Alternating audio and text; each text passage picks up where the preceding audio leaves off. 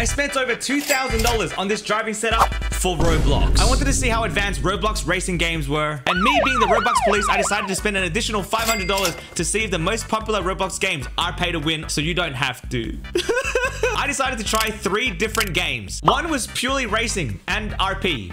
I don't know. I raced people, but turning the wheel was quite hard, and I spent thousands of Robux on new cars, but I still wasn't winning in races until I decided to spend more Robux on modifying my car. Once I did that, yeah.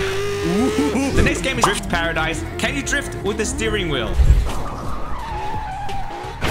The last game was Drive World, which had the best graphics, but the controls were kind of janky. All of these games were kind of pay to win. You can check out the full video right here, and I also make a bunch of long form guys, and